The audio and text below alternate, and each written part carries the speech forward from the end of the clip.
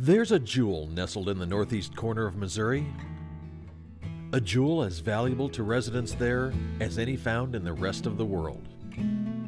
Scotland County Hospital was a labor of love to those who conceived and built it, and continues to be a vital part of the community today, nearly 50 years later.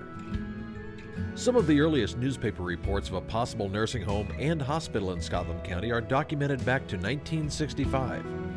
With a steering committee formed and an army of volunteer citizens to move this dream forward, the committee determined a nursing home and a hospital would fulfill a desperate need in the area.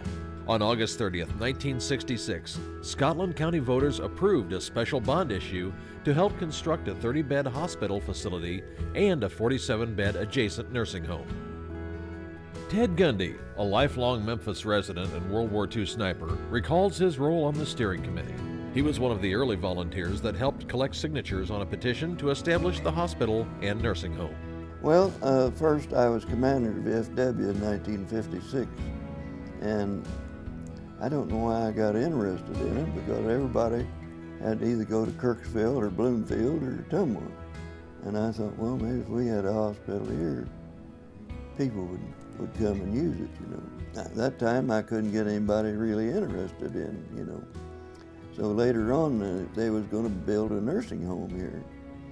And I talked to Hewitt and Royer, and they said, well, what it's going to cost, we can build a hospital and a nursing home.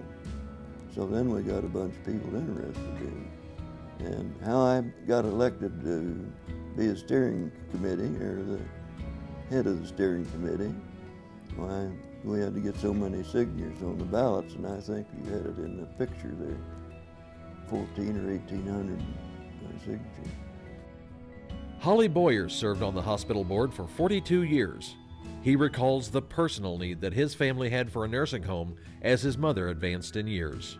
My mother had a stroke, and we took her up to Kirksville to the hospital, and they kept her just about another day, and called and told us that there wasn't nothing they could do for her. So anyway, there was a lady up in Memphis that had been starting a small nursing home. It was an big old house, and she was had a lot of beds and all in there, and of course had fans and all. Well, this was in July, and man, was it hot. It didn't happen. She over about 2 or 3 weeks, and she passed away. So I thought, there's got to be something better than this. So I just started to talk to customers and friends and all, and the first thing you know, we had 25, 30 people. And then that grew and grew and grew and grew. Missouri legislation at that time would not allow a nursing home to be built that had an adjoining wall to a hospital. Holly, Ted, and many local citizens lobbied legislators in Jefferson City to change the laws to allow this type of construction. At that time, Scotland County Memorial Hospital, directly connected to Scotland County Nursing Home, was a one-of-a-kind facility in Missouri. Dorothy Childress, a proponent of the project, submitted an article to the Memphis Democrat dated Thursday, September 1st, 1966, just days after the bond issue passed.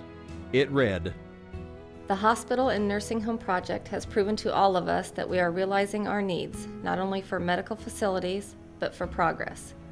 We realize these needs can only be met by our willingness to try and to work for them. We know the task will not be easy. Many communities have or are in the process of trying to build hospitals and nursing homes. But to our knowledge, Scotland County is the first in the state to attempt to vote bonds for a hospital and a nursing home combination. It can be done, and we are pioneering this effort. The eyes of 113 counties in Missouri are upon us. The next time someone asks, 'Where are you from?' we can proudly say, 'I'm from Scotland County.'" Childress later writes in June of 1968 that an additional bond issue will be on the Tuesday, September 17th ballot in order to have the additional local funding necessary to receive the federal government's Hill-Harris monies. And pledges of cash were still needed from all Scotland County residents. All these deadlines were met, and construction began. E. Richard Weber, a senior federal judge, was just out of law school and practicing law back in his hometown. I received my law license on September 2nd, 1967.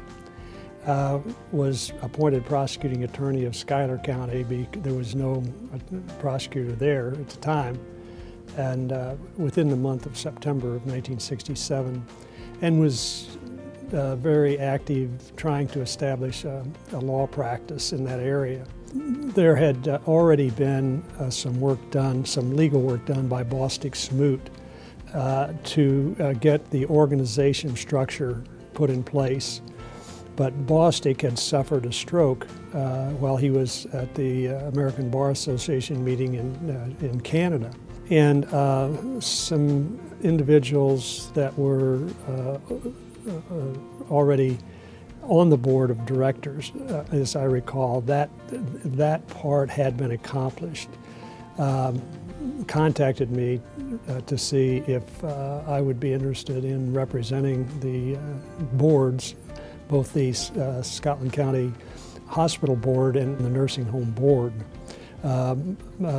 So I was contacted and, of course, was eager to establish a law practice, and it was a very good opportunity for me to be associated with the effort, because at that time there were no buildings. It was just a bare lot.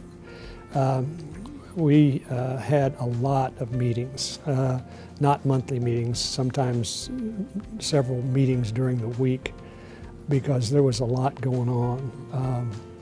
We had to make plans for to work out details with the architects, with the builder, and really get ready to establish the facility on that real estate.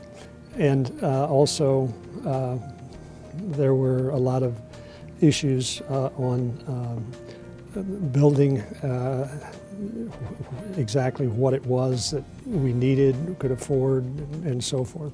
One of the interesting ones at the time, the hospital and nursing home could not be connected.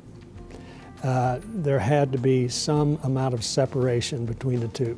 It was prohibited by the rules for that to happen. And we did a lot of lobbying, and it was the only one in the state that had a connection so that you could actually walk through a door and get from one facility to the other.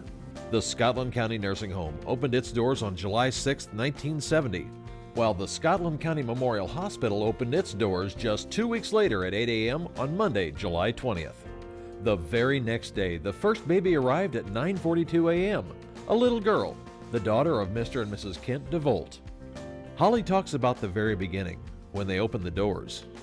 When it started, it was pretty slim. I mean, we didn't have no experience.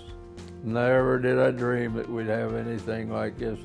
And it was just because a lot of it, you were in the right place at the right time. The citizens of Scotland County may have been determined to get these facilities built, but recruiting doctors to work at the hospital in Memphis has never been easy. In fact, when Marcia Dial assumed the role of CEO in the late 80s, she said, "The medical staff consisted of two very well-liked family practice doctors that worked too many hours to have much of a personal life." Judge Weber recalls some of the recruiting efforts throughout the years. There were a lot of issues with personnel. It was a lot harder then because doctors, some were willing to come, but their spouses were unwilling to come. I sense from what I read in the paper and from what I know from friends all the time that recruiting is a lot easier than it was then. It was a continual problem trying to make sure that the hospital was properly staffed. a lot of the real strength in staffing came from local individuals, nurses in particular, who trained and came back and served so faithfully there. As physicians and qualified staff were recruited, a reputation was built, and citizens from around the area trusted their health care to the staff at Scotland County Hospital. Numerous construction projects took place over the years, and the medical campus on the corners of Sigler Avenue and Watkins Street in Memphis grew. Today, Scotland County Hospital is a district hospital designated by the federal government as a 25-bed critical access hospital. The essential and primary health care needs of citizens are being met with new and renovated facilities that are equipped to last well into the future. All of this thanks to our forefathers, who had the insight, courage, and fortitude to pave this path to benefit our communities. But it is something that I knew we needed better than what we had. And definitely that's happened now.